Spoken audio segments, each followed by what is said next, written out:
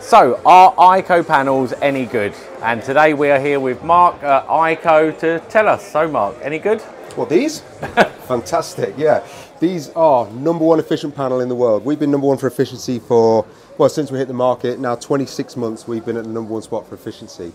We do that with our all-back contact technology. So all the metalwork is on the back of the panel. You've got no fingers, no buzz bars on the back, which gives us this fantastic all-black finish, a genuine all-black finish.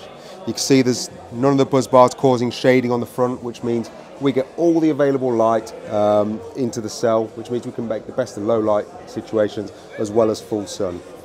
On top of that, if that wasn't enough, we have also got partial shading optimization built into every cell, which means unlike standard panels where you shade a cell and you lose large sections of panel at a time, which will affect the whole string of panels, we're just going to lose the affected cells, which means we keep efficiency up and we're mitigating all those outside influences like bird mess, chimney shading.